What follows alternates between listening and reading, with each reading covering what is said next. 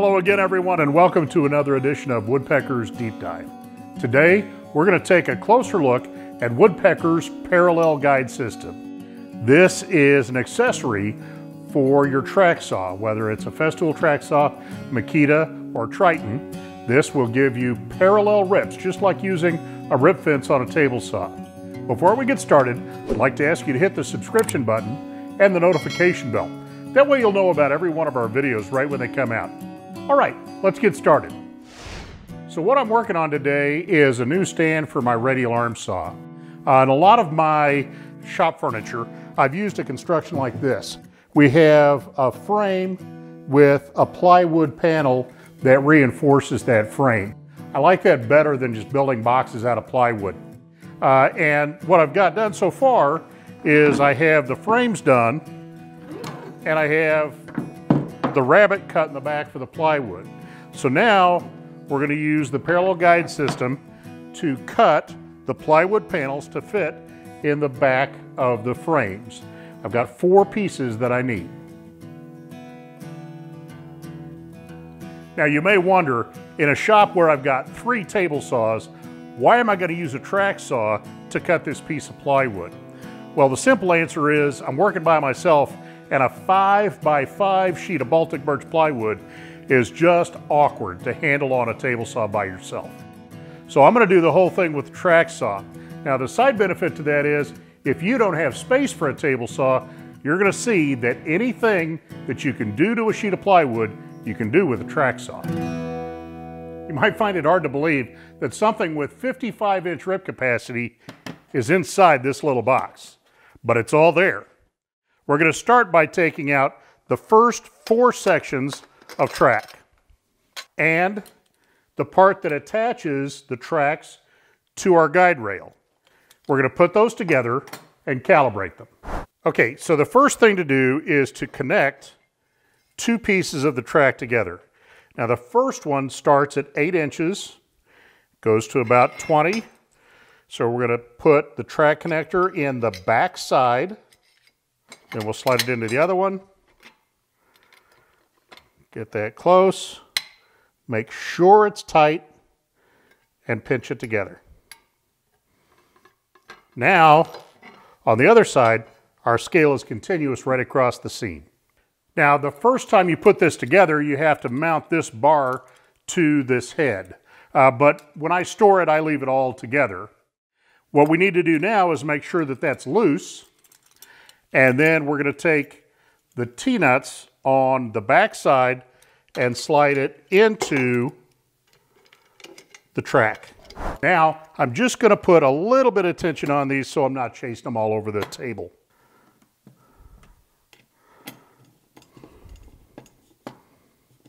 The next step is to take our 2 assembled heads and mate them to our guide rail.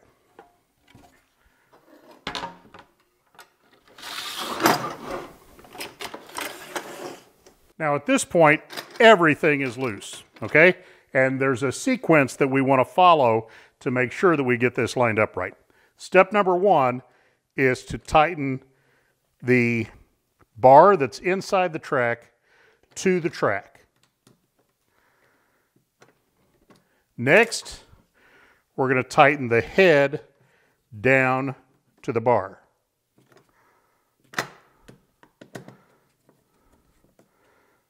Okay, what's still loose is this, and we're going to do that in the next step to get our alignment. So just like calibrating the tape on your table saw, the more careful you are with making sure that the scale here is zeroed out to the edge of your track, the more you're going to be able to rely on this scale and not have to measure every single thing that you do. Here's how we go about calibrating the scale to the edge of your guide rail. So we're going to start the alignment procedure by sliding 2 stops into our track.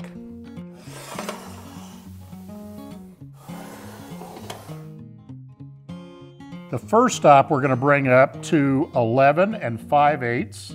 There's an arrow right there to help you know that that is the spot for your calibration. We're going to bring that up to our 11 5/8 and lock it.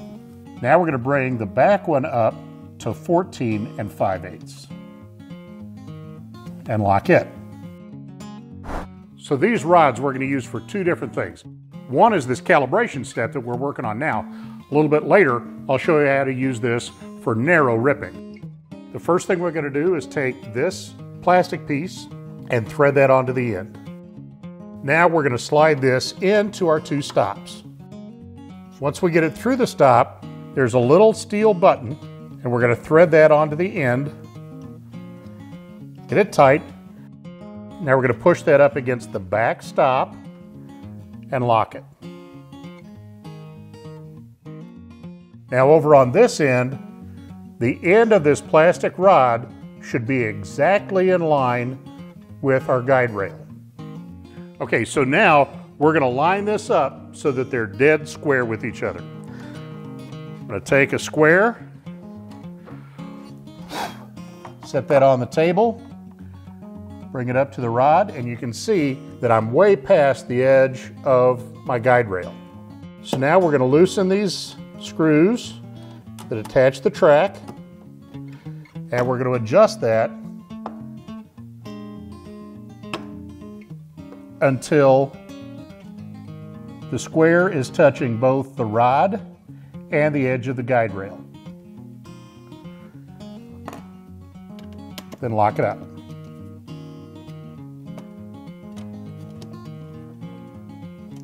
Now I like to check that by taking the square, coming away from the stop, make sure I'm against the edge of my guide rail, slide it forward, and that's what I want to see. I want it to just clip it. Now I'm going to do the same thing for the other side. Now this was really easy with a shorter rail, but the first cut that I need to make, I'm going to need a long rail, but all of my adjustment is the same. All I have to do is slide it out of this rail and put it on the other one. Now like peanut butter and jelly, Laurel and Hardy, a great tool's got to have a great sidekick. And for the parallel guide system, it is the adjustable track square. Now there was a time when we all kind of assumed that when you bought a sheet of plywood, the corners were perfectly square. Particularly with Baltic birch, that just isn't the case. You can see that this one is significantly out.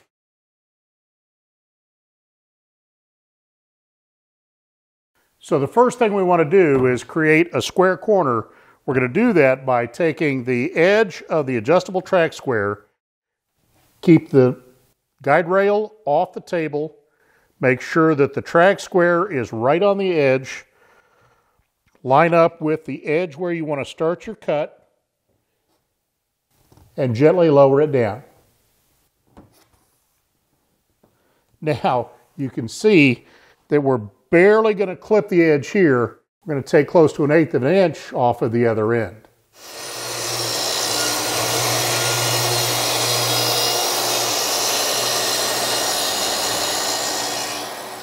So we've got our first straight edge. The next thing I need to do is make a cross cut all the way across the sheet. Now I did all my setup and calibration with a short rail because it was a lot easier on the workbench.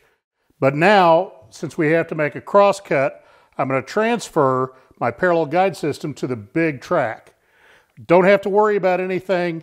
The track connectors are going to make sure that everything stays aligned as I transfer this from the short rail to the long rail.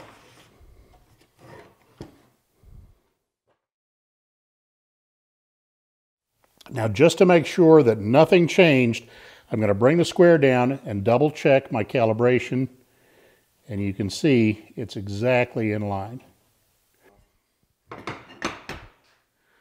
Now my first cut is just right at the end of my rail. I need a little bit more to position my stop. So I'm just going to add another section of track. Now we don't need our calibration rods anymore, so we're going to take those out. And I'm going to set my stop according to my cut list, which is 30 1/8 inches. Now we're going to bring this down till the stops are past the stock, drop the stops, and slide it up until it contacts the edge.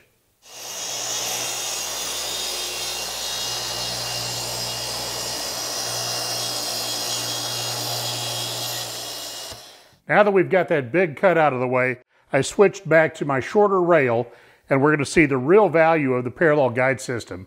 I need 4 pieces, all 27 and 3/32 wide. So I've got that set up now. We're going to make the first cut.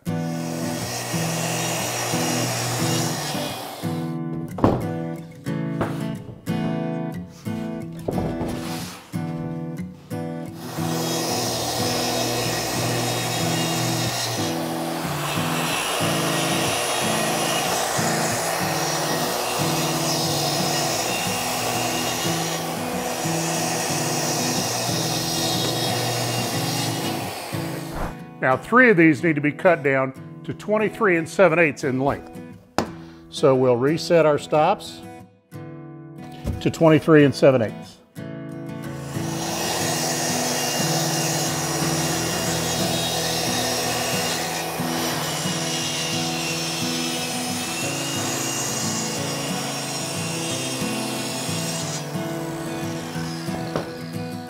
Look at that, 3 pieces, exactly identical, perfectly square.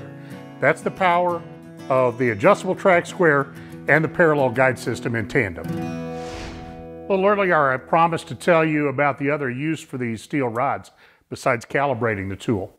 Well, this is for short rips. Let's say that we're out in the field working on a job site and we don't have a table saw. All of a sudden, this piece of trim needs to be 2 inches wide instead of 2 3/4. Let's take a look at how we can do a perfectly accurate, narrow rip with the parallel guide system. First thing we're going to do is slide the rods into the stops, reset to our 0 position. Now we're locked up, and we can move that wherever we need it. We'll do that on this side. Okay, now let's say that we want to cut that to 2 inches. We have a scale on the inside edge that gives us our narrow readings. So we're going to bring these down, flip them so that they go under the track. And then we're going to set this to our 2-inch dimension. That's with the back stop, not the front stop, but the back stop.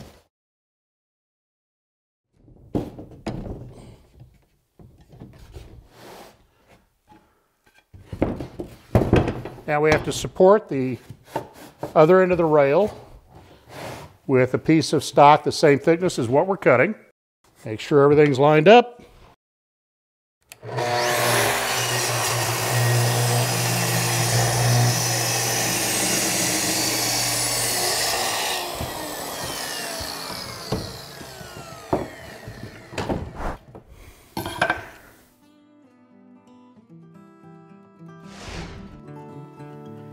Hey folks, I hope you enjoyed this closer look at Woodpeckers Parallel Guide System. We also took a glimpse at the track saw. Watch, in a couple of weeks, we'll do a deep dive into the adjustable track square too. If you haven't yet, I'd ask you to hit the subscription button and the notification bell. That way you'll know about every one of our videos right when they come out. And if you like what you saw today, be sure and give us a thumbs up. We'll see you next time on Deep Dive.